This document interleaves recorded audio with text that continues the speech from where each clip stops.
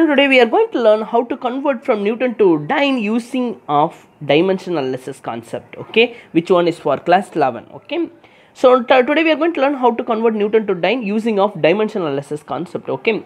So I am taken CGS system and SI system which one is follow as a MKS, CGS system which one is follow as a centimeter gram second, okay. First we will see centimeter gram second, okay.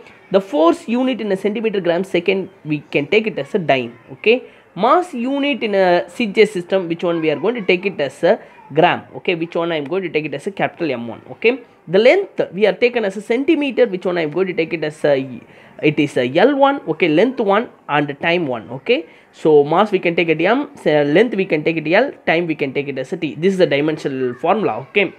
So and also CGS system gram centimeter second, that is a unit I wrote here, okay. The same unit, okay, the force unit in a CGS system we can take it as a Newton, okay, which one I am going to take it as a N2, okay.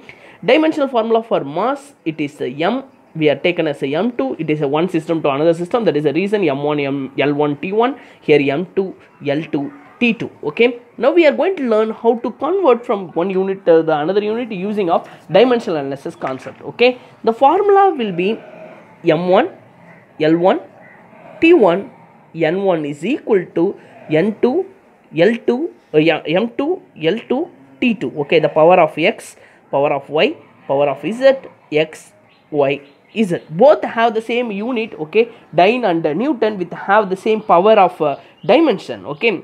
Now we will learn what is a force. Force is equal to mass into acceleration. So the unit of mass will be kg, acceleration will be meter by second square.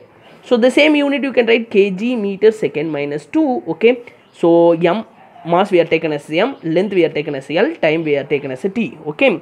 The power of mass, okay. So mass will be 1, okay. Length will be 1, time will be minus 2, okay. That means m power x, L power y, T power z, okay. So x is equal to 1, y is equal to 1, z is equal to minus 2, okay. Now we learned what is x, y, z, okay. So we are I am taken this as a equation 1, I am going to substitute everything in a equation 1, okay. Already we know M1 L1 T1, okay, which one is follow as a CGS system, okay. Now we are finding what is the dyne, okay. So N2 N1 with a question mark, okay.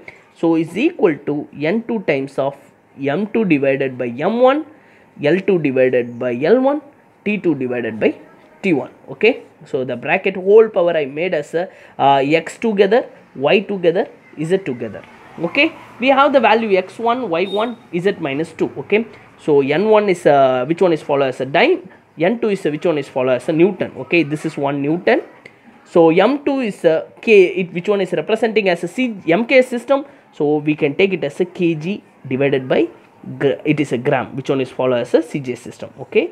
So like this, power x, okay. L2 is a centimeter, it's a meter, L1 is a centimeter, okay. The power of y.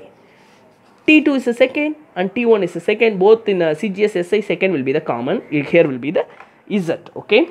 Now x value will be 1, y value will be 1, z value will be minus 2, that means it is 1. So 1 kg is a 1000 gram, okay, 1000 gram, because numerator and denominator I am changing as a same unit, 1000 gram divided by 1 gram, power of 1. Here 1 meter is 100 centimeter divided by 1 centimeter, okay. The power of 1, y value will be 1, z value will be minus 2, okay. 1 second unit will be cancelled, 1 minus 2, okay. 1 power whatever it will be the same, 1 only, okay. So that is we can take it this value as a 1, okay. So gram get cancelled, centimeter get cancelled. Here 3 zeros is there, here 2 zeros is there, totally 5 zeros, 10 power 5, okay. So dyne value we are taken as 10 power 5, okay. So again we have the conversion, 1 Newton is equal to dash dyne, we got as a 10 power 5 dyne, okay. Thank you for watching my video. If you like my channel, please subscribe. Thank you everyone.